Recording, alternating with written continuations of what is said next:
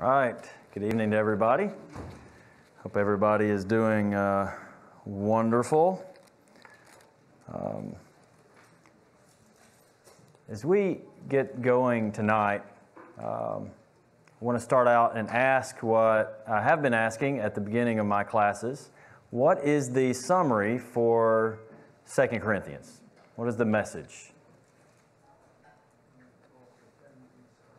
Yep. Good. Very good. He defends himself, and he does it for the Corinthians' sake, right? So Paul defends himself for the Corinthians' sake. And so we're now in the final section of the book, and so that's chapters 10 through 13. And we saw a shift in Paul's tone once we get into this final section, that he was not as conciliatory and diplomatic, but he becomes a bit more abrasive and sarcastic, and his language is a bit more aggressive than it had been. And I believe that's because he's mainly addressing those who were really convinced of these false apostles. And he talks a lot about those false apostles. And he decides in this section that he's going to kind of play their game of boasting. But he's going to kind of turn that concept on its head. And when he boasts, it's like, that's not what you would expect somebody to boast about, especially an apostle. So we saw in chapter 10 that he dispels the notion that, he's different in person than he is by letter. What were they saying he's like in person? Weak. Unimpressive, weak, meek. What was he like in his letters? Strong and bold and weighty. And so Paul says, no, actually, I am the same in person as I am in my letters. In other words, I don't want to have to be bold, but if you force me to be, then I will have to be. And that needs to be, our attitude, that we don't ever want to have to come down hard on someone, but Paul's saying, I will if I need to. He then rebukes those in chapter 10 who boast beyond their measure, boasting in other men's labors. Paul's not willing to do that. And then in chapter 11, Paul begins by warning them against being deceived, against being duped by these false apostles, and accepting a different Jesus, a different spirit, a different gospel altogether. So that tells you what kind of message these false apostles are pushing. Paul then answers the criticism, a weird criticism. What was kind of the weird criticism that you would never think would be a criticism that he has to really emphasize? Anybody remember? Take money from them. Yeah, you didn't accept money from us. And so they find all ways to, a lot of different areas to criticize him for not accepting money from them. And he's going to talk about that more in what we're going to study tonight. And then Paul lists his own credentials, starting with some credentials that maybe the false apostles would even list, like their Jewish heritage and so forth. But then he starts listing his credentials of suffering, things that they would never have boasted about. But he's saying the things that I'm going to boast about are my weaknesses, showing the mind and the mentality of Christ. And that shows his true colors, and those are his real credentials, is that he has the mind, the mentality, the attitude of his suffering Savior, which is what we must have. Of all the books that I've taught and studied, this one has challenged me more than any in terms of examining myself. We're going to talk about that tonight. Do I really have that mentality?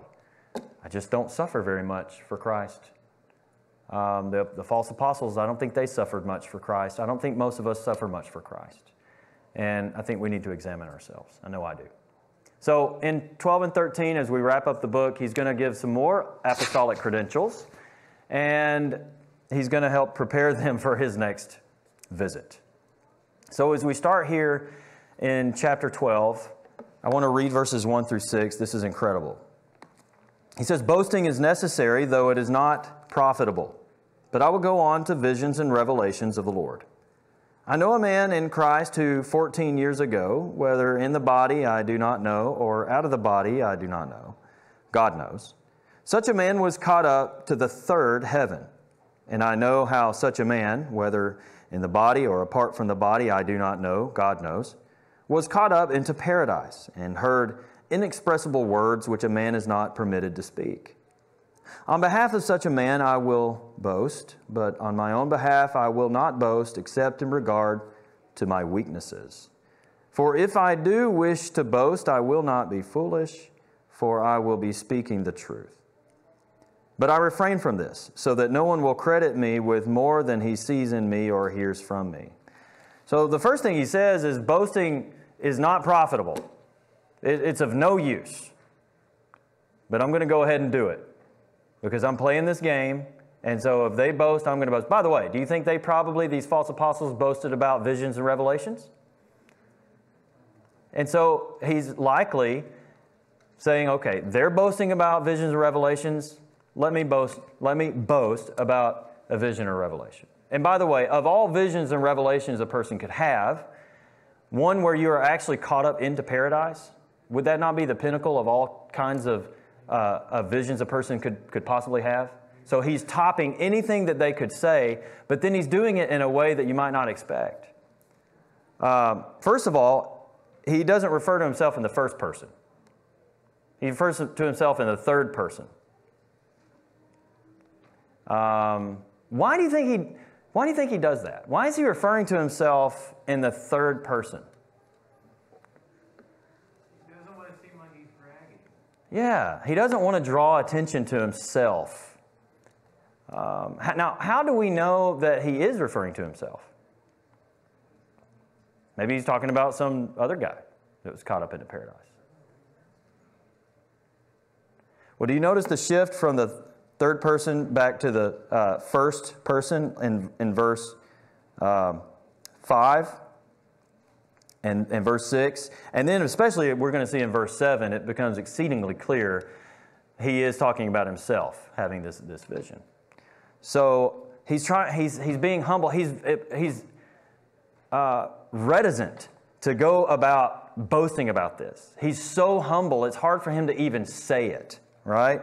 Whereas these false apostles are probably blabbering about all their visions and revelations and giving all the juicy details. You know, I think of that book that came out, like Heaven is for Real. Like, I guess some little boy was supposed to have seen all this stuff, and a movie was made, and then the boy, when he was older, said, well, I made all that stuff up. You know, every detail. Do people wear glasses in heaven? Whatever. Paul is saying, look, I was caught up into paradise. I was caught up into the third heaven. You know, to the Jews, the first heaven is like where the clouds are and everything, and the second heaven is where the stars and everything are, and then third heaven is beyond that where God dwells. I was caught up into that. I was caught up into paradise, but then he doesn't really give us any details. He doesn't even know if he was in the body or not. Now, by the way, it was that vivid. He wasn't even sure if he was in the body or not. He heard words, but what does he call them? Inexpressible. He couldn't even tell them really what he'd heard.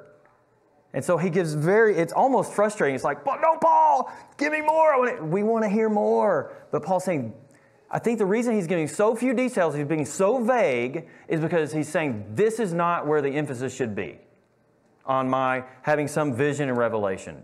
You want these spectacular things, Corinthians. That's what you're so attracted to. That's what people today are so drawn to, is all the flash. He's saying that's not what's important. But let me pause here. Can you imagine being caught up into paradise?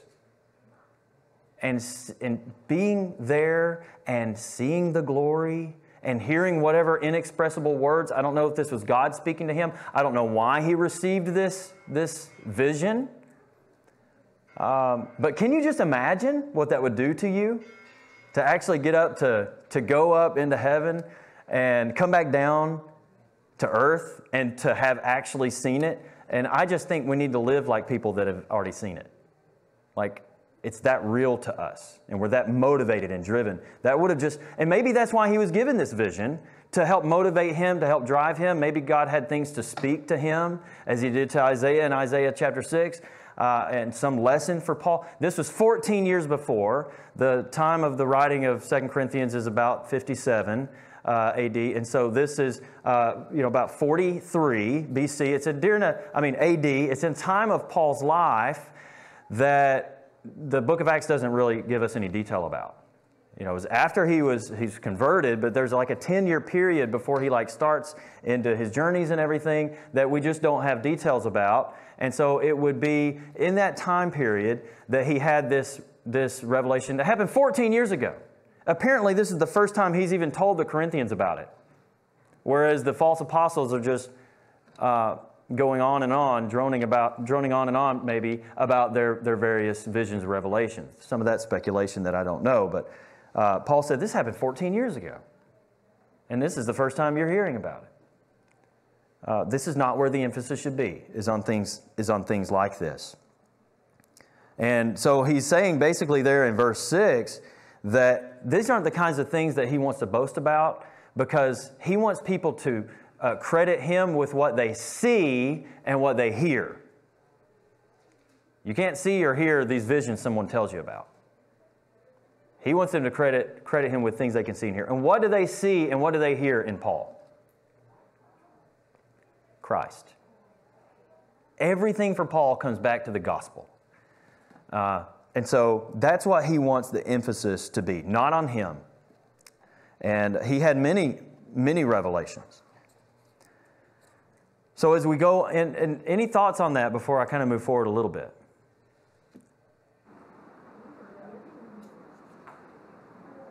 All right, so in verses 7 through 10, let's read. Paul says, "Because of the surpassing greatness of the revelations, for this reason, to keep me from exalting myself, there was given me a thorn in the flesh, a messenger of Satan to torment me, to keep me from exalting myself. Concerning this, I implored the Lord 3 times that it might leave me.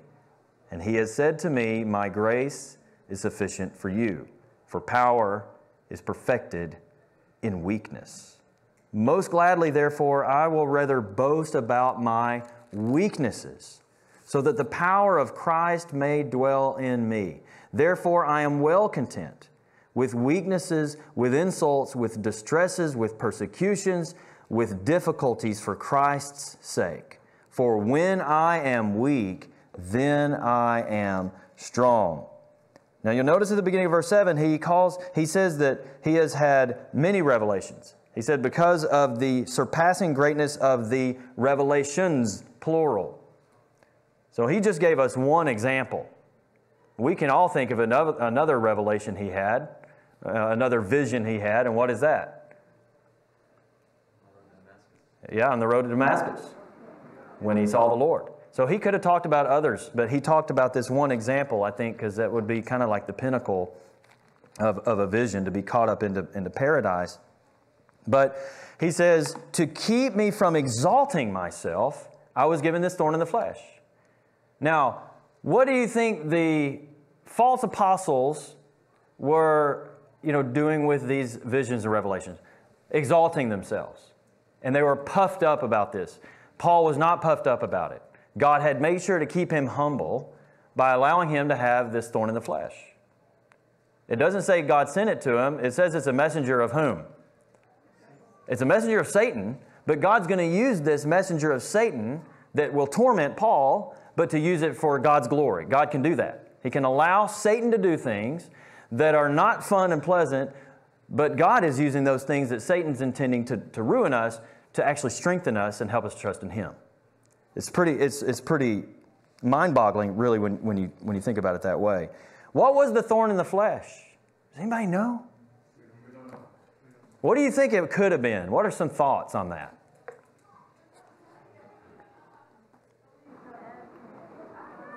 Maybe a physical malady? Did Paul have some physical maladies? Yes. He'd been beaten into a bloody pulp on a lot of occasions. He told the Galatians, you would have plucked out your eyes and given them to me if you could have. Some people, speculate that, well, maybe he had an eye problem, and maybe that's something he's referring to here, some kind of physical issue like that. It could have been an emotional issue. It could have been any number of things, but it was clearly something, and I tend to think it was something physical, the way that he refers to it as a thorn in the flesh. He wanted it gone. And we can relate. Have you ever had a thorn in the flesh that you just begged God to remove from your life? And God's answer is no. You're going to have to stick with this thorn in the flesh. Can we all relate to that? What are some thorns in the flesh that we might want removed, that maybe they don't get removed?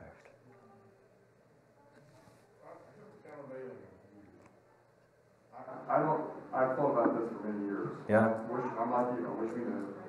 I don't know how something from Satan is going to be strictly physical. How something what? Something from Satan is going to be strictly physical. Okay. So I look at it as a spiritual issue. Okay. I know it is. I'm just saying. I've heard blindness and some other things. Mm-hmm. I can see the people. But if it's a messenger from Satan, then it seems like it's going to be something this struggle with spirit. Okay, so what Herb is saying is he struggles to see how this could be anything physical because it's a messenger of Satan, and that sounds like it would be like a spiritual sort of a thing. But, you know, I think of like the lady who has bent over for so many years that Jesus healed, and maybe it's Luke 12, I can't remember exactly, but it's that Satan had afflicted her with that physical malady. And Jesus's healing of people who had physical maladies was showing dominance and power over Satan. And so I do think that, personally, I think that Satan can work in us in a physical way so that that physical thing can affect us spiritually, if that makes sense. So it might not be a purely spiritual matter, maybe physical, but boy, that physical thing, it can make you turn from the Lord. It can make you doubt the Lord, and so forth. So I have a little different attitude on that, but I see where you're coming from that. And you may be right. It may not have been something physical, so we just don't know. Tim? Do you think that maybe one of the things we want to walk away from this is that it's something that they couldn't take care of on their own? I mean, he's turning to God. It's something that he can't. He can't take care of on his own. He can't take care of it on his own. Yeah. And so he's turning to the right place, but he's getting a no for a reason. Yeah. Yeah. Charles? To answer your original question, I think for me, one of the challenges or one of the thorns in the flesh that I would say I currently get in trouble with would probably be pride. It's that aspect of pride and how that plays out. That can be a thorn in the flesh, sure. Certain decisions and certain reactions.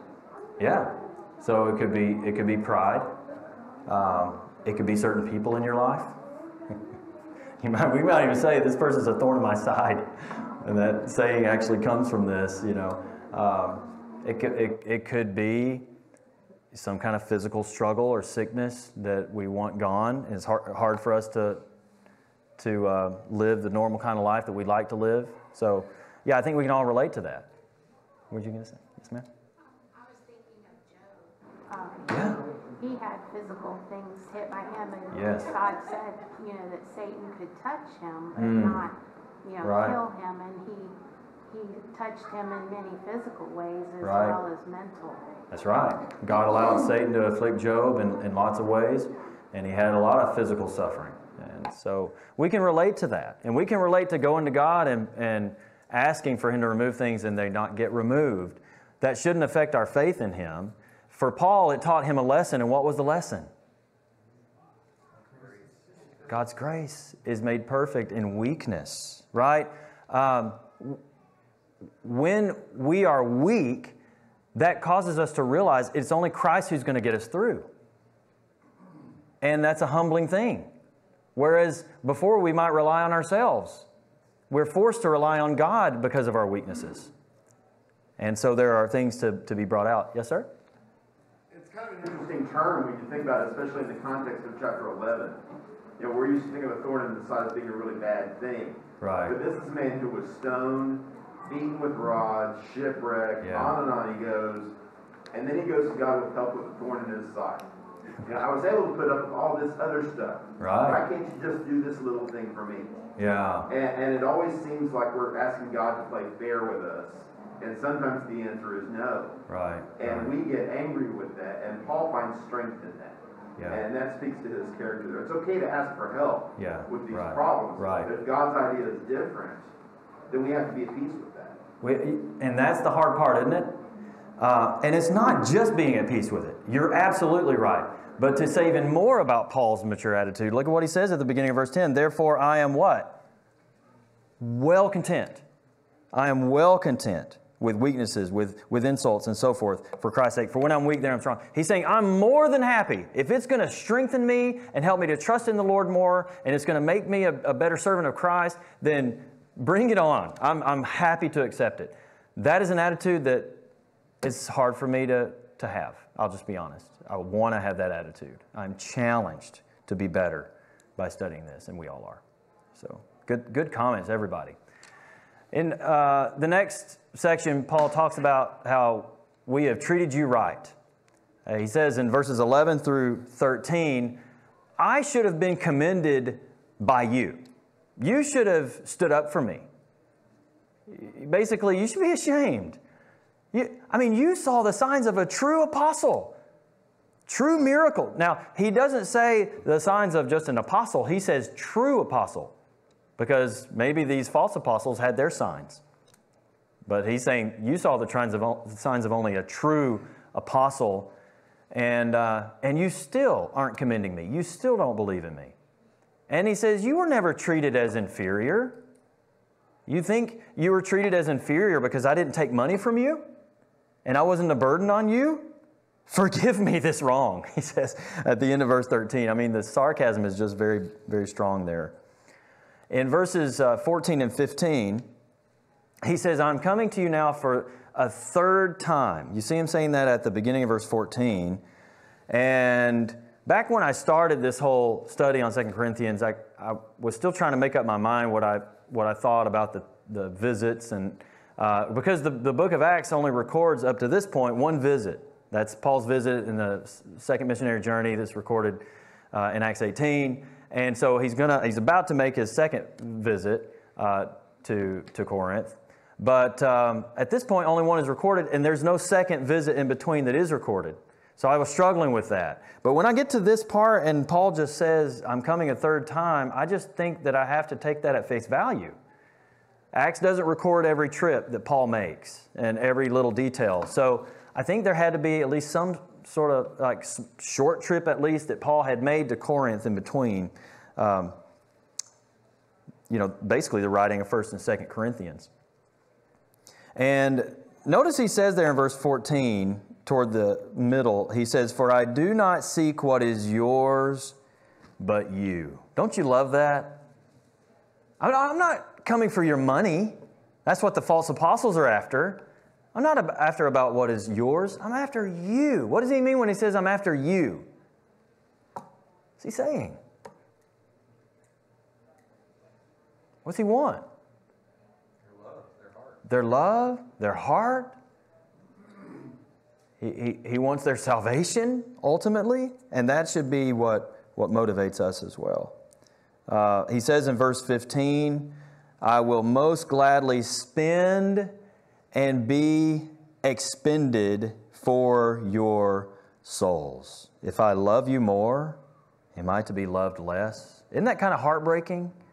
It's like everything that Paul is doing to try to show them deferential treatment and love and self-sacrifice for their good, preferential treatment, all these things, they're twisting all of that and loving him less the more he tries to show his love for them. Have we experienced that in life? This unrequited love that just breaks our heart? Yes. But I love what he says. I will there we see that most gladly again. I am more than happy to spend and be spent. Now, what does he mean when he says I'm willing to spend? What is he willing to spend for them? Time? What else?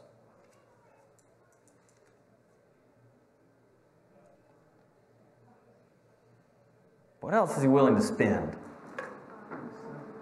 His blood. His blood, literally?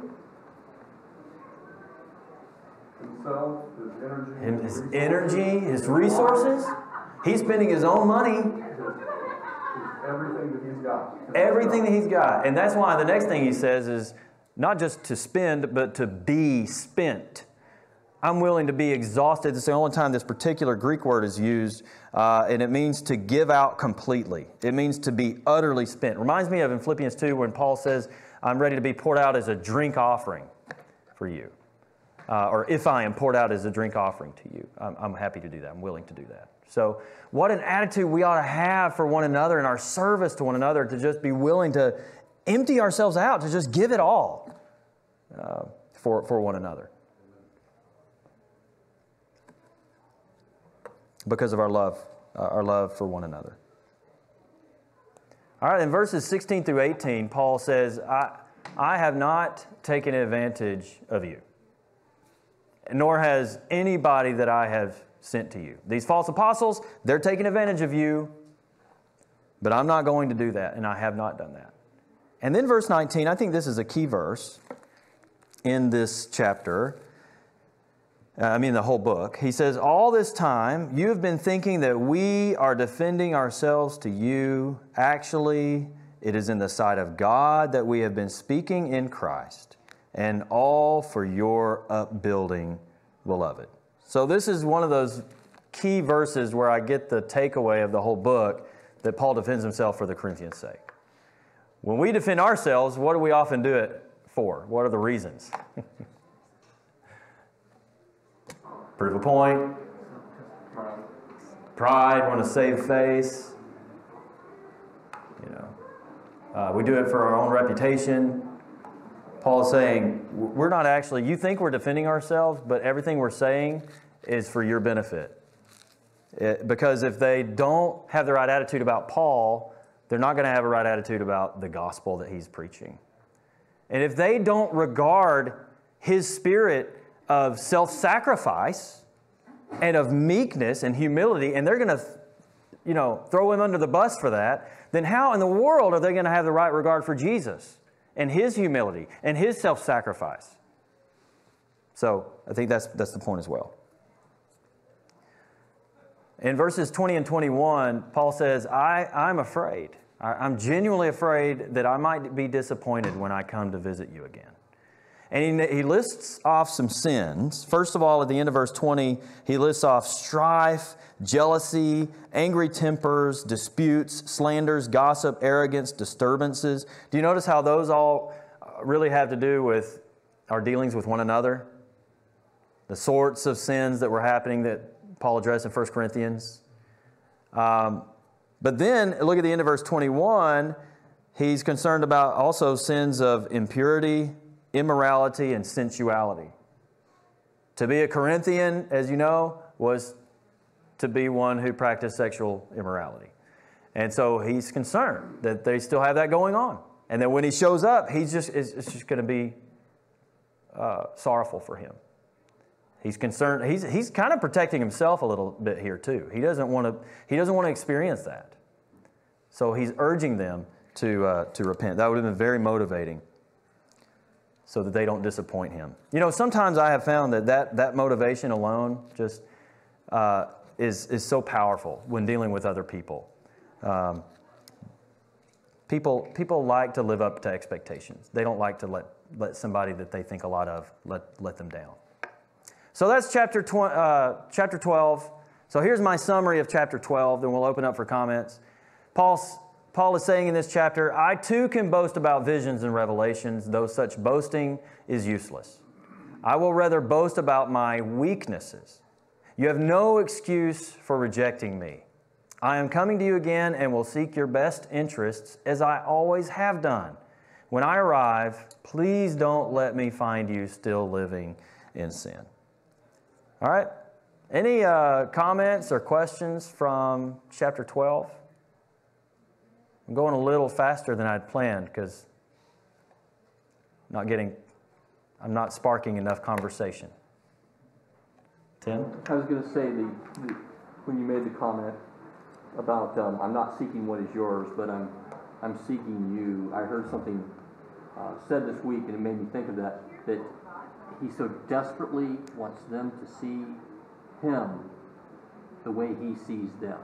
You know, he loves them, and he's doing this, and they're not seeing it. They're being deceived a little bit here, I think, by these false apostles. But that's what he's really going after here. He's going to continue with that when we get to the next chapter. He's going to bring up something that's saying, look, you know, third time, this is he's doing everything he can. Not one time, not two times, not three times. Right. And he's going to hit where they understand that too. Because that's what he wants them to see in him. He wants to be seen by them the way that he sees them. Yeah, in fact, another really good theme verse for the book is in 6:11. In chapter 6 and verse 11, our mouth has spoken freely to you, O Corinthians. Our heart is open wide. You're not restrained by us, but you're restrained by your own affections. Now in like exchange, I speak as to children, open wide to us also. He's wanting this like exchange. He wanted them to have the same attitude. And, you know, another good summary for the book is a heart opened wide.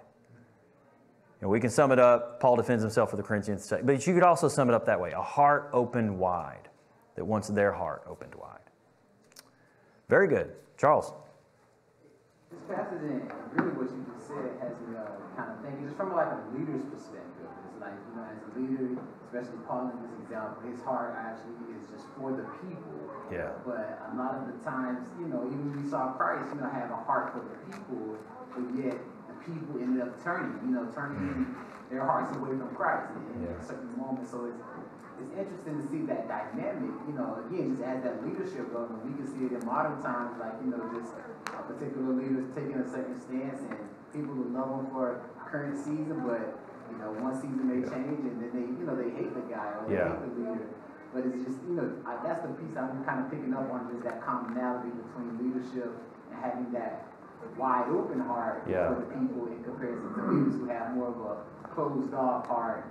They kind of rule with more of an iron fist type of style. You know, what that brings to my mind is something I just realized. It's probably not the right attitude for me to have, but I've often said, and I thought it sounded so good and so smart, that I help people who want to be helped as much as I want to help them. And the point of that is like in evangelism. If somebody's showing they don't really want my help, well, all right, I'll just move on to somebody else. And maybe there's some truth to that, but I think we need to be careful that we don't just sort of write people off because they're not as open to our help as we are to giving it. Because here Paul is pouring himself into these people who at this moment are saying, we don't really want you, Paul. At least some of them were. And he's willing to keep going with that, to try to win them over. Sometimes we, as leaders, we have to be persistent and keep pouring into people and not give up so quickly. Well, they didn't want it, so I'm going to move on. I'll find somebody else who's open and who wants to return that love. Yeah, I just know, for me, I give up too easily. He's not a quitter, and that's a sign of a very strong leader. Brian? Yeah, I just think it's so awesome that God's word in these letters is revealed within the context of relationship and community. Yeah. He could have easily just, thrown down some tablets, thou shalt not boast in false visions, thou shalt not, mislead a church and claim to be a false apostle. That would not be good. Like he could just, give command after command after command. Instead, it's like the word is living in people, in Paul, through the Corinthians and through their relationship together. Yes. And that helps us, I think, understand God's vision for his people is to not just be isolated islands off themselves memorizing Scripture, but to be living that out in the community and the church. Exactly. And in chapter 3, how does Paul define this new covenant ministry? It's a spirit ministry. And when we have the Spirit of Christ, and that's what this letter has been helping me to understand, is the mentality, the approach of Jesus, like literally taking that very thought process of Jesus, of putting other people's needs first and sacrificing himself all the way to the cross, and putting that very thought process into us. We don't have to have a list of commandments of this is what you shall do and this is what you shall not do in terms of how to treat one another. we have that Spirit. Now, we do have commandments, but when we have that Spirit and we understand that we filter everything through that Spirit of Christ working through us, it will affect everything we say and do and think. And that's the challenge. That's the challenge. All right, we got 5 minutes. Phil? What I find in chapter 12, throughout the whole book, is we are God-made, not self-made. Yeah. And Paul says later, we're God's workmanship in Christ. God knows exactly what He wants here to be done in us. Yes. And this work is so big that really only God can do it. Yeah. Now, the teaching, Paul says, has a purpose. 1 Timothy 1:5. The goal or aim of all instruction is love from a pure heart, a good conscience, and sincere faith. So teaching will buttress that, but really the hand of God is going to be at work, and it's a hand of grace. Right. And what He's really trying to get us prepared for is to come home and live continually as a companion to God in grace, where we don't feel like we don't belong because we never did enough. We didn't work hard enough. We didn't, whatever the thing is. And that's where most of us get caught. We think we've got to somehow work and earn something in this relationship so we can feel justified in being there with the man. Yeah. And God says, no, it's 100% grace. Right. And it'll always be that way throughout eternity. Yeah. And you're not going to change that. But God will perfect us later, 1 Peter 5:10. He'll do all that finishing work that we can't do for ourselves. My grace is sufficient. Right. Amen. Okay, in chapter 13, this one's a lot shorter. We're not going to go into as much depth here. Paul says in the first 4 verses, this is the 3rd time that I'm coming to you. And this time, I'm not going to spare anyone, so that you will know that it is Christ who speaks in me. Remember at the end of chapter 1, he had said, I changed my travel plans to spare you. Now he's saying, I ain't going to spare you. The time of waiting is over, and he's ready to punish all disobedience, as he said in chapter 10 and verse 6, which would involve, I think, at the very minimal, withdrawal of fellowship and church discipline. He's ready to do that. So he warns them in verses 5 and 6, test yourselves. Verse 5, test yourselves to see if you are in the faith. Examine yourselves. Or do you not realize this about yourselves, that Jesus Christ is in you, unless indeed you fail the test? But I trust that you will realize that we ourselves do not fail the test. It was kind of ironic, because who did they think was being tested right now? Paul. You're in the microscope. Paul's saying, no, you're the ones being tested. So you test yourself so you don't fail the test. Make sure Christ is in you. That spirit, that mentality, that attitude. Absolutely. And we need to examine ourselves constantly. Are we really, truly Christ's apprentices, His followers? Are we really living as if Christ is in us, in control of our bodies and our minds? Verses 7 through 10, Paul reminds them again, my motive is totally selfless.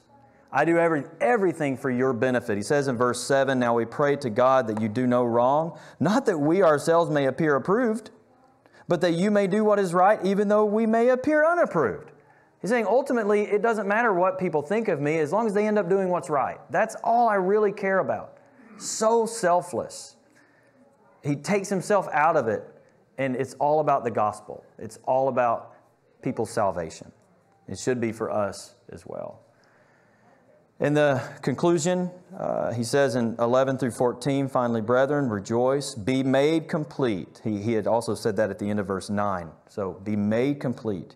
Be comforted, be like-minded, live in peace, and the God of love and peace will be with you. Greet one another with a holy kiss. All the saints greet you. The grace of the Lord Jesus Christ and the love of God and the fellowship of the Holy Spirit be with you all. I think that verse 14 is so beautiful and profound. So to sum up chapter 13, he says, on this visit I will spare no one, so test yourselves. The only thing I care about is your spiritual well-being, so please be made complete. So that's 2 Corinthians. Paul defends himself for the Corinthians' sake. A heart opened wide. Hope the study has been beneficial for everybody. Herb, did you have something? Or, I thought it was like... If you're through. Sorry? I said if you're through. I'm through. I didn't want to. You got 15 seconds. Said in verse 9, restoration is what we pray for. I just love that. Your restoration. Your restoration. I like that version. Yeah, that's ultimately what he really wanted is restoration. Of his relationship to them, but ultimately their relationship to God. Yeah. All right, very good. Please read through page 169A and the corresponding scriptures for Sunday. This is my last class. It's my last class before Dwayne comes, so I've enjoyed it.